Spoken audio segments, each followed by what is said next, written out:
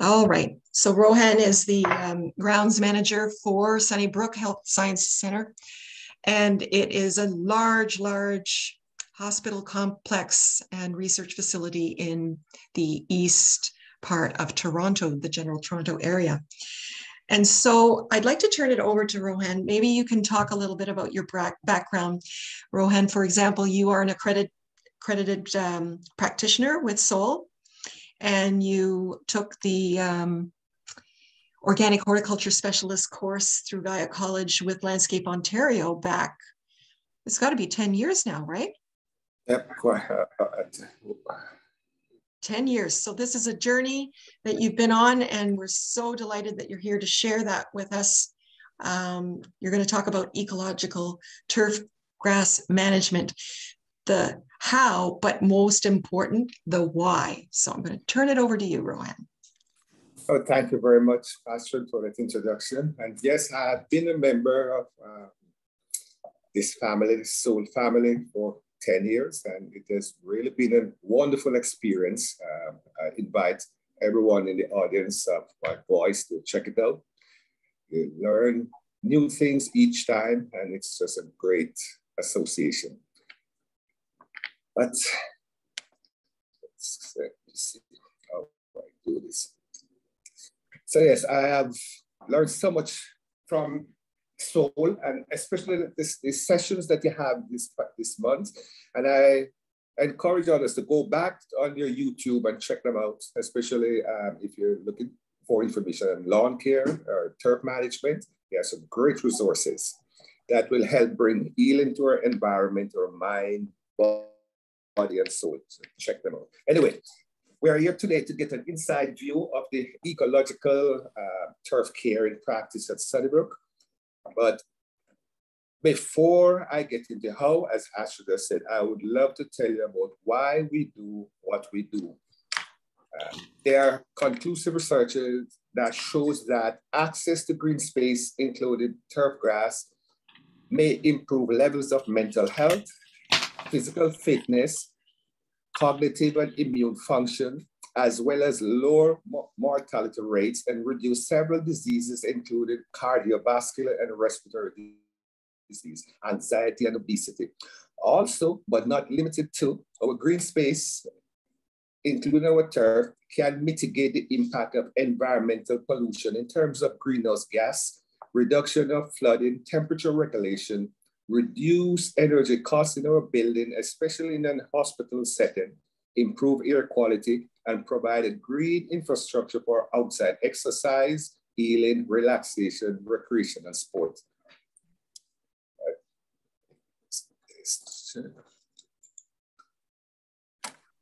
Yes, our landscape and turf play a huge role in human health and well-being. And Sunnybrook Health Sciences Center appreciate this scientific fact. At Sunnybrook, the turf grass is invaluable to our green space and contribute to our patients' healing process and staff mindfulness and self-care. And it can significantly help to reduce the climate shadowing our carbon footprinting of our lifestyle and our healthcare system. We're deeply aware of the connection between the health of the human civilization and the state of the natural planetary system on which it depends. So therefore, we have employed practices here at Sunnybrook that play an important role to mitigate some of the challenges facing our community from our healthcare operation. To be specific, our studies have found that exposure to turf grass and green space offers hospital patient benefits like improved sleep, better pain management, fewer minor complications, and a reduction in post-operative stays. It provides positive benefits for people suffering from major depressive disorder and enhanced psychological well-being within minutes of exposure. Also, it enhances overall air quality, as pollution and dust can deplete oxygen from the air we breathe. And without sufficient oxygen, our bodies can experience exhaustion, fatigue, depression, muscle aches, joint pains, poor digestion, respiratory difficulty, and memory problems. The bottom line is our bodies need oxygen. Our turf grass and green space also may improve resistance to diabetes, heart, and respiratory disease, as reported by some Canadian researchers who recently completed what was believed to be the first large-scale study of links between residential proximity to greenery and mortality rates from these chronic illness. Increased amount of residential greenness, including turf grass, were associated with reduced risk of dying from several common causes of death among urban Canadians. And these are proven statistics, proven research. It also encourages interaction with the outdoor environment and increases physical activity, which are critical in maintaining a healthy, active lifestyle that help boost the immune system, increase endorphins, which we know are a happy hormone, and decrease stress. Knowing that obesity and sedentary lifestyle have become an epidemic in our society, encouraging outdoor activity can help address this problem. So by now you may see turf grass is not bad. How it is maintained in our North American environment is usually the culprit. The problem is the expectation and appreciation for the perfect lawn, quote unquote, perfect lawn, is the problem. For many, it's a proof of status, and in many cases, an obsession that wreaks havoc on both your wallet, not my wallet, and potentially has an adverse effect on the soil, climate, and groundwater, posing serious health threats to human, their pets, and wildlife. Again, I believe the problem is not with turf grass plant itself, but rather how it is maintained.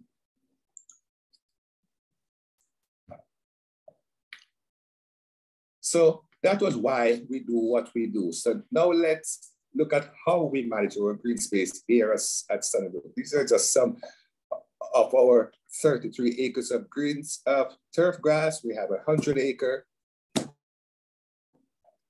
here at our Bayview campus. So while pesticide use was already removed from the toolkit, since we have one of the country's premier cancer center and being a respected acute care hospital, the optics of using chemical was not good.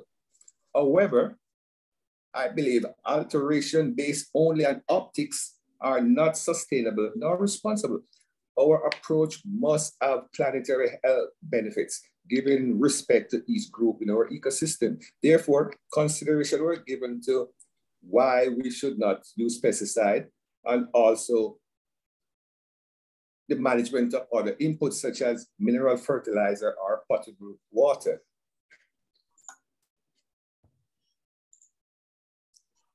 So the first thing we did was to abandon mineral fertilizer use, replacing it with inputs that would improve our soil environment by increasing the microbiology and existing nutrient availability in the soil. A lot of time, it is not that the soil does not have the necessary nutrients needed for healthy plant growth, but due to pH and other factors, they are just not plant readily available. After doing a few soil tests, we decided to apply compost and the organic fertilizer alfalfa with kelp. This was an ambitious undertaking, however, on a 100-acre property. And so I had to focus on the immediate areas around the hospital buildings only, so as not to compete with bedside care funding. It was this consideration which led me to overseed with clover mix in the outskirts or areas away from the building. My thought process then was planting the inexpensive clover mix in these areas would help fix nitrogen and fertilize the grass. Also, since it requires much less water to stay green all summer, and it would outcompete weeds, I thought this was a great idea. Oh, was I wrong? I was chastised for introducing weeds and bees to the lawn. Today, however, when you visit these areas, as seen in the picture on your left, the grasses in these areas are much greener and even maintain its color during the hot summer months. And it's a haven for over 30,000 honeybee apiary on campus. Since then, I've noticed clover population has been reducing significantly, as the area thickens, and I've not really looked into the cause yet. Maybe Astrid may want to talk about that at a later time. Composting. Another point of interest was the use of our own compost that was generated on site as part of our zero yard waste program. Nothing leaves the campus, and the goal is eventually that nothing comes on the property either. We're striving to be self-sufficient. Right now, as indicated earlier, we do purchase some alfalfa fertilizer as a transitional input. Eventually, I believe by returning all leaves and clippings to the soil microorganism will fertilize our plants. I want to make a slight digression, but I have to elaborate on an unexpected result we experienced. Initially in 2007, when I decided to change abruptly to an organic program, I top dressed with compost to help reduce water use to improve water holding capacity and supply nutrients for both plants and microorganisms in the soil. You know, the textbook approach. What resulted, however, was a pleasant surprise. The areas we had top dressed with compost had a drastic reduction in dandelions and planting. Not only that, but there were a few areas that were having repeated issues with chinch bug that were now staying green during the summer. The chemistry of what took place, I must confess, I have not yet gotten around to explore. Again, Astrid may want to poke at it for us. I'm putting you under pressure, Astrid, sorry. But now I appreciate the importance of soil nutrition even more in managing those culturally despised plants we refer to as weeds. You see, our focus was not on fertilizing the turf grass, but rather to increase the soil biology, including microorganisms, and let them do the work the creator intended. Feed the soil-dwelling organism, and they will feed the turf grass.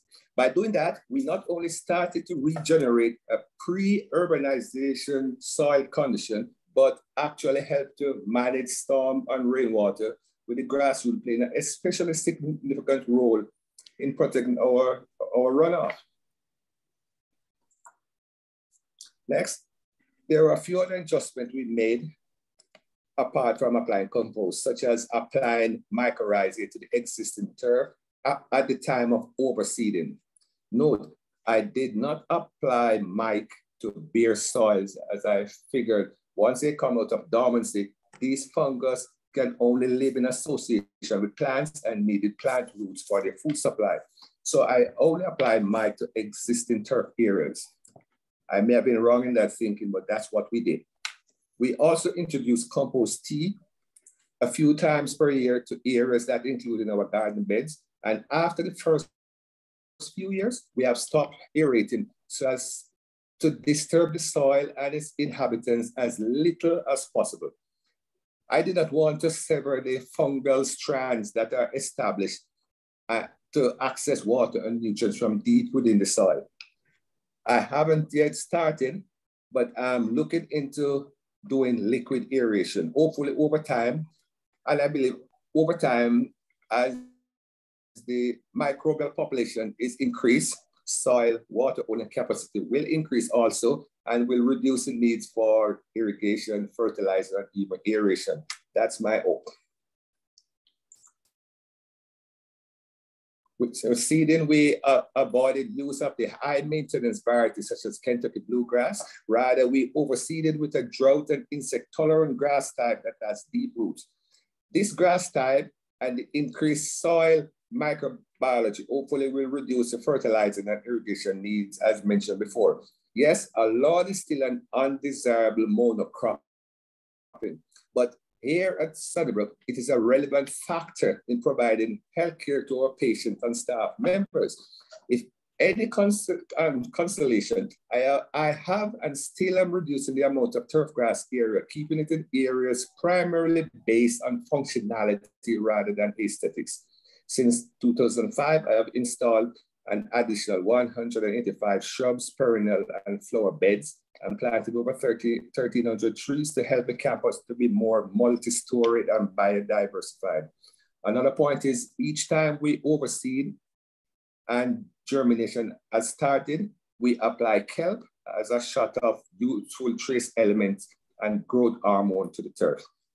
The plan is also to reintroduce clover and some other flowering alternate lawn species closer to the apiary and arboretum and to our outskirt fields to not only provide nectar for our bees, but to fix nitrogen in these lawn areas, thus removing the need for fertilizer. Mowing regime. This was done rather than on a weekly basis, it was done on an as-needed basis to prevent undue plant injury and water need due to moisture loss. On hot days, we avoid mowing, which not only help to keep the ground cool, but conserve moisture loss from the soil and from the cut damaged plant cells. Another reason, apart from the storm water management, why water holding in the soil was of such importance was because we return the clippings and that acts as a mulch and that acts as organic matter to help retain our rainfall because we are non-irrigated property. Also, I should also mention that we try not to mow below 3 inches and we do mow higher in the summer. Irrigation, even though we appreciate that not only plants in the soil need water, but microorganisms do as well, it has been very challenging to ensure that all the organisms in the soil have enough water. With direction from some industrial leaders such as Janet and Chris from Seoul, we have implemented some future landscaping practices as potable water usage is scorned upon badly, even though we know our soil microbes do need water in very dry periods. And this was another reason why we chose our deep-rooted grass as our grass of choice. So since we have introduced organic inputs, the following benefits were realized. The property has looked greener, especially during the summer months. Weeds have been drastically reduced since incorporating compost application. It should be noted, however, the practice of applying compost was not a one-time application. It was over a couple of seasons or a couple applications. We had noticed a significant reduction in maintenance practice due to the slower, more consistent growth to both the turf and other plantings. Because previously in the spring, twice per week, mowing would be needed to maintain a manicure look, which was challenging and unnecessary. But since we have introduced our organic inputs, we realized that one mowing in the spring, in the heights of the spring, was sufficient.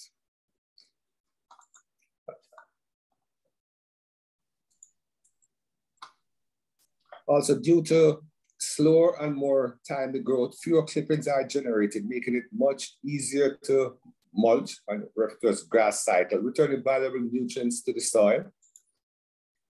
Less fertilizer usage. We have reduced our organic fertilizer input to just 1 application, as against the 3 mineral application previously used.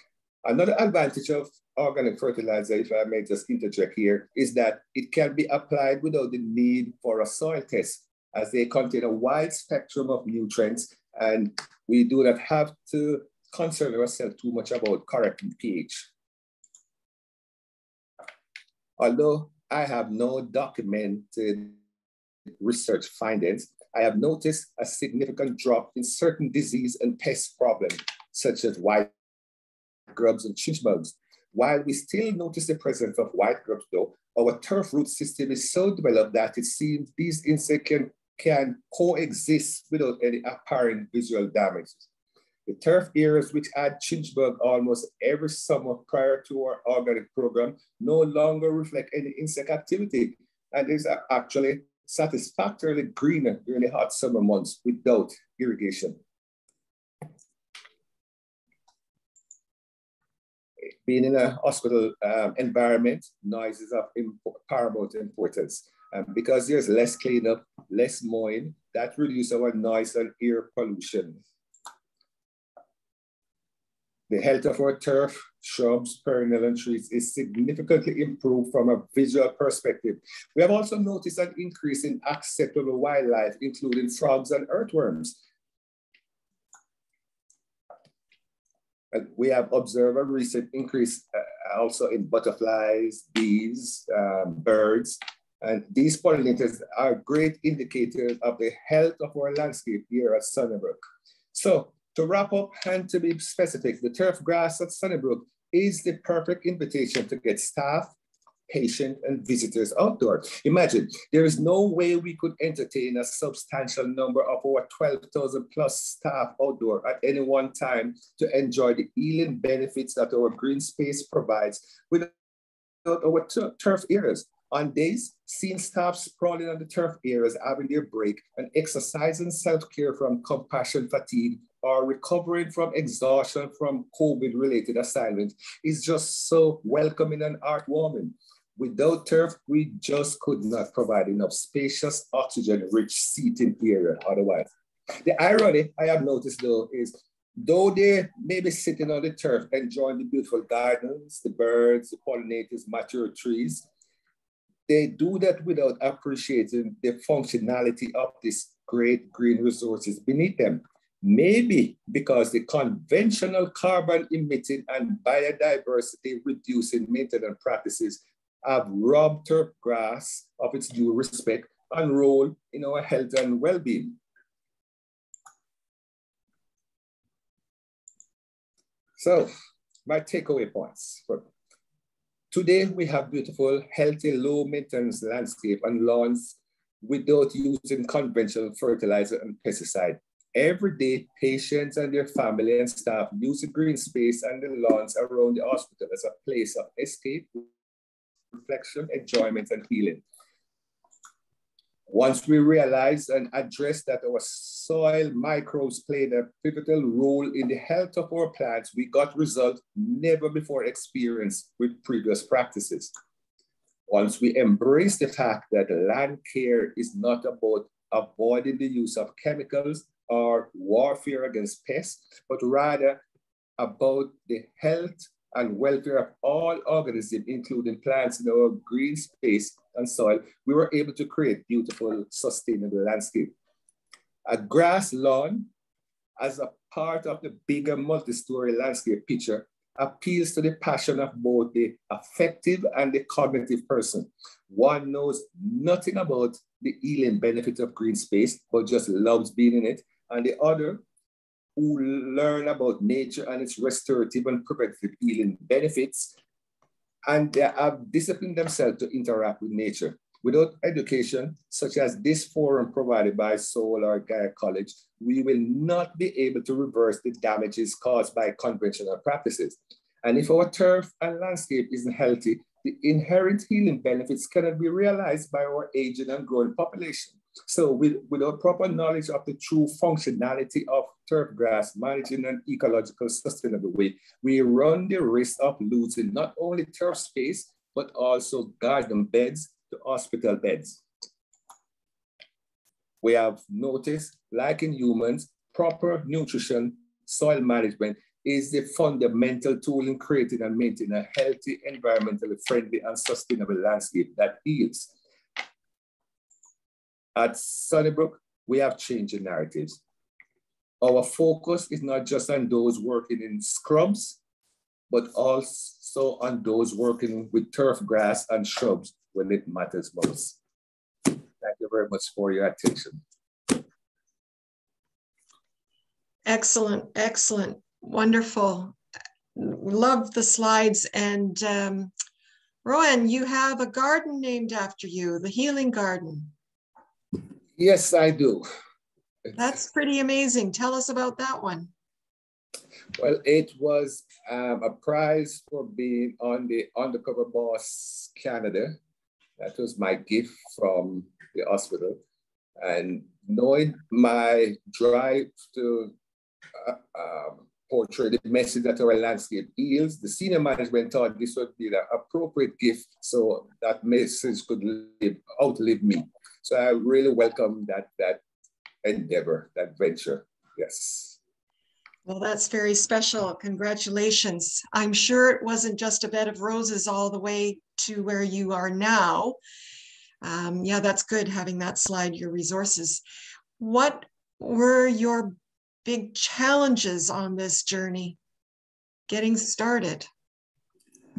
Well, the big challenge is really to get education, really to get people to appreciate that pesticide isn't the answer. It's actually a detriment. And trying to convince them that a conventional style of managing landscape is actually affecting our own health and also the health of our environment. Once we were able to articulate that to our audience, especially our community here, it was much easier to implement. And the first thing we did actually on that resource is that we did a book, that connection between the landscape and health, and we printed 5,000 copies the very first time, and that did great in sending the message out to our community.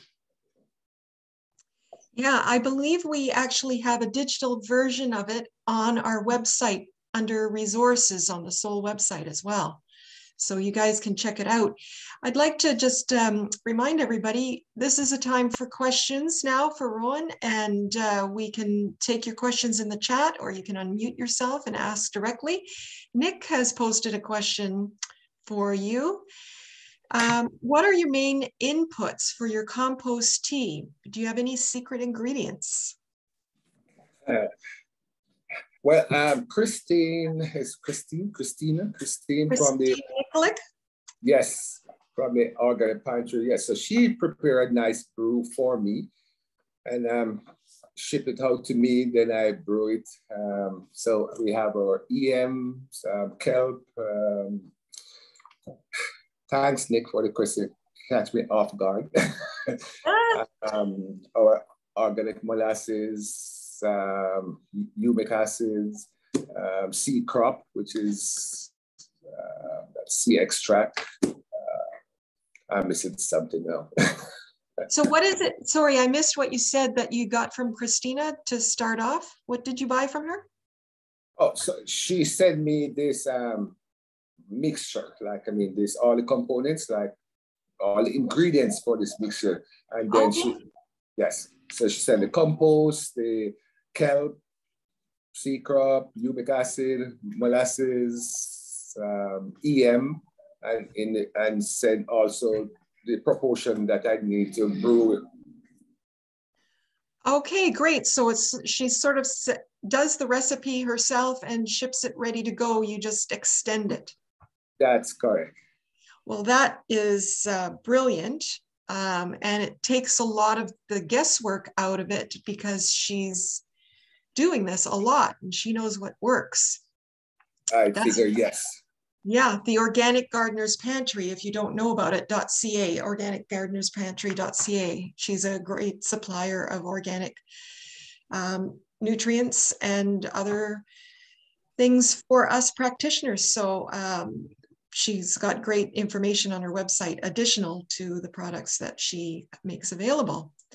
Great. Well, I didn't know that, and I must check that out because I always try to concoct my own, but it is time consuming. So that is a big time saver for you guys with all the acres you have. Well, and one other thing too, we can do our own, but you have to be careful of the compost that you start with. Yeah. That you're not populating anaerobic bacteria. So I figure I'll just go through her, get the correct stuff, then I don't have the problem to determine what's in my compost.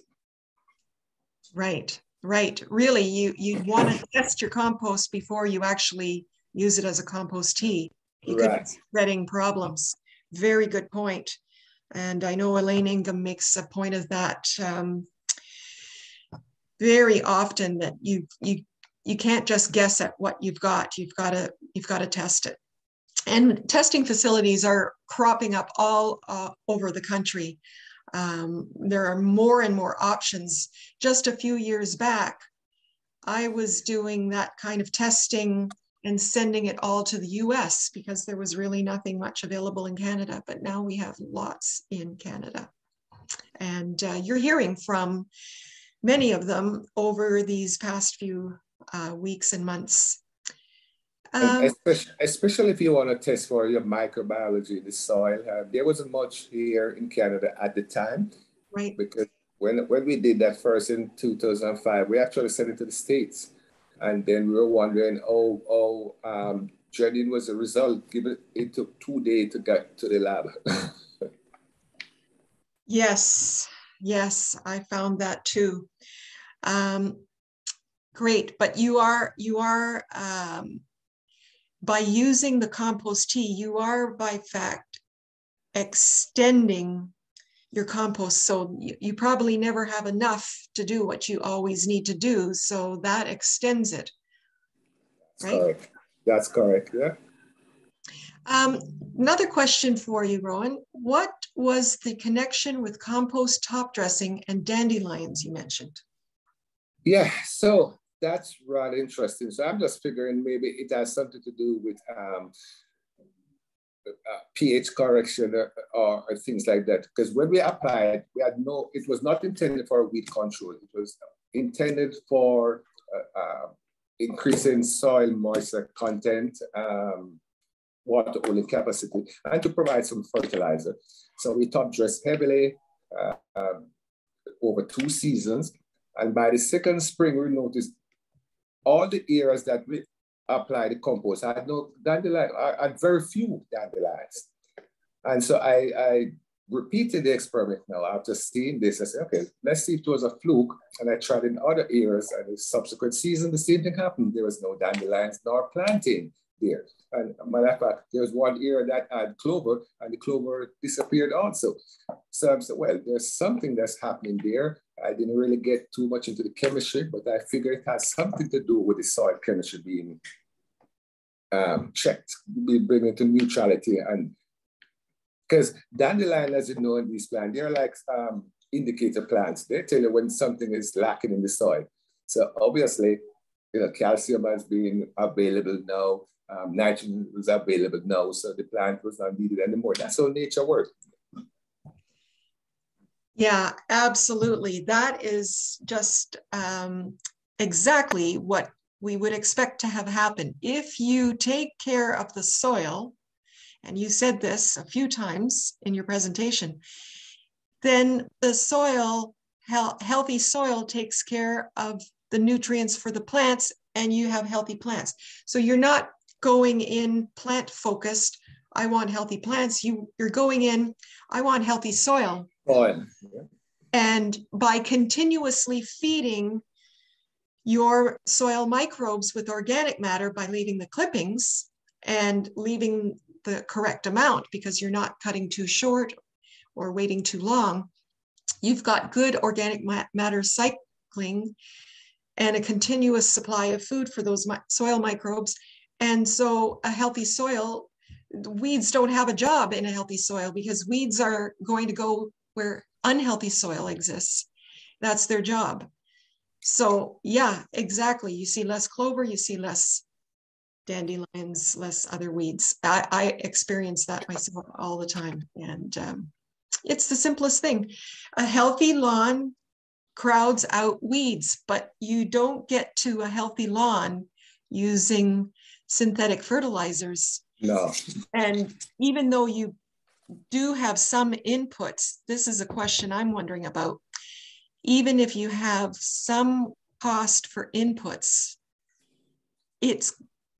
how does it compare to the cost of the inputs you were using before, like the mineral fertilizers and all that? Okay, that's a very, very good question. So initially, when we started, it was a little bit challenging because we didn't have like a formula. It was a test. So like the cost of the compost and the alfalfa and stuff we were applying, the cost overrun the mineral fertilizer we used the season before. But after seeing the results, the second year, it offset. The result offset the cost the first year. And not only that, subsequent years, we didn't have to put that amount of compost for one. Also, we didn't have to put, because we started with 2 applications of alfalfa for the season, then we reduced to 1. So now it is actually now cheaper than the mineral fertilizer in subsequent years. But the initial year, yes, it was a little bit more expensive, but the result far outweighs the cost.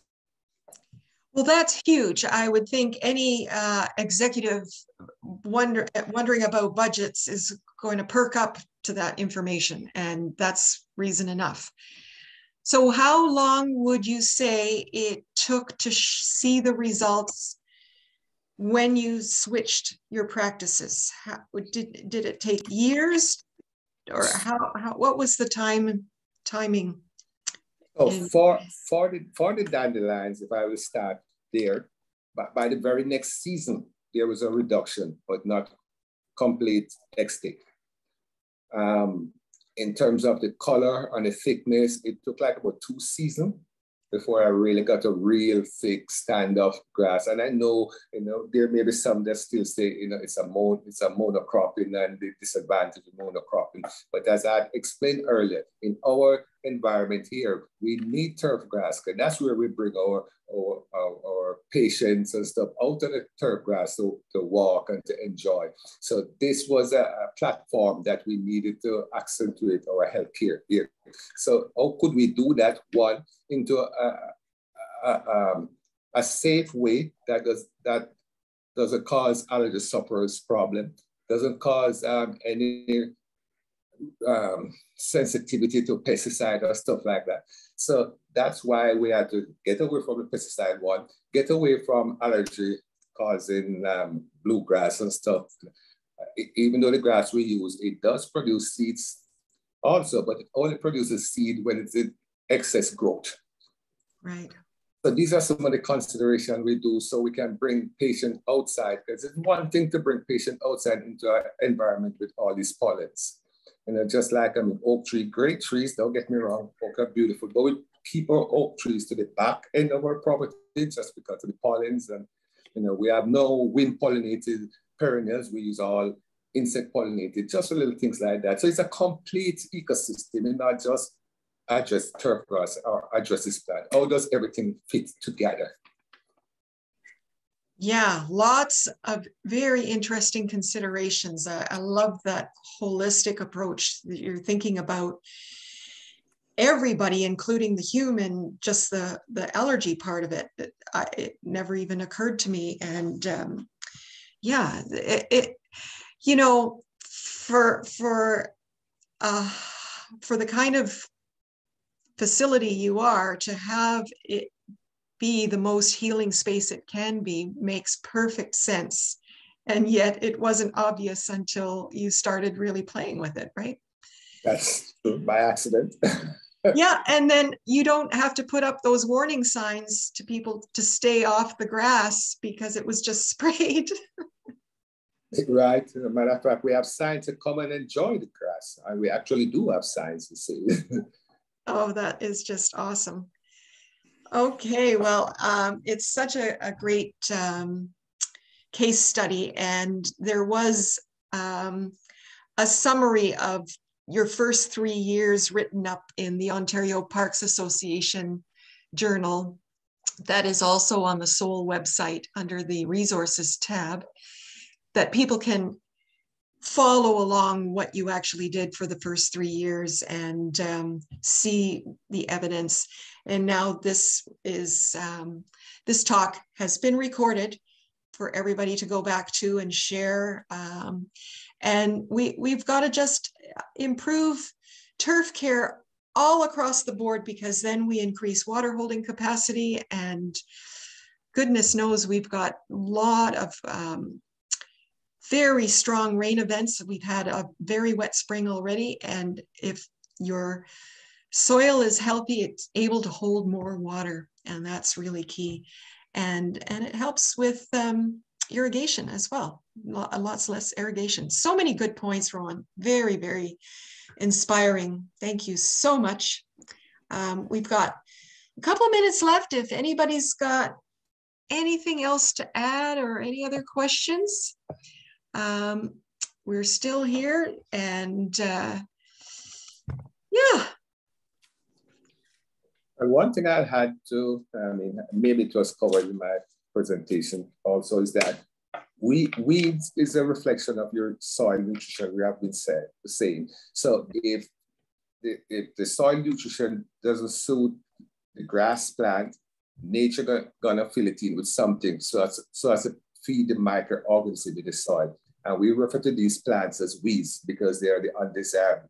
So if you really want your grass plant per se to grow, ensure that the soil has the nutrients to support I don't mean by added, but by added compost, by adding your mycorrhizal, things that will harvest the nutrients for that plant. Because if that plant is not healthy or doing well, you will get weeds.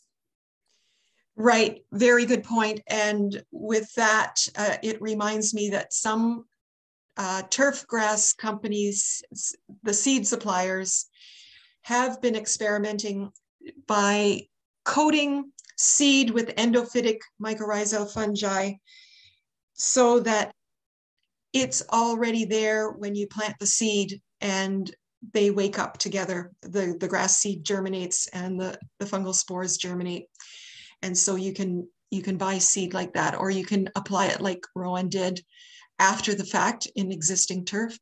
And in fact, we're going to find out more innovations like that next week when my guest will be a researcher from Vineland Research Center in Niagara, Ontario, where it's the Turf Grass Institute, and we're going to hear about some innovations that fit in the ecological perspective. So stay tuned, join us next week. Thank you so much, Rohan. Thank you everybody for joining us. And don't forget, the recording is going to be up in a few days, and share it widely. So have a great week, everyone. Enjoy the beautiful weather. That's over and out for me. And thank you, Rohan. Have a great day. You're welcome. Same to you. Thank you. Bye-bye, everybody.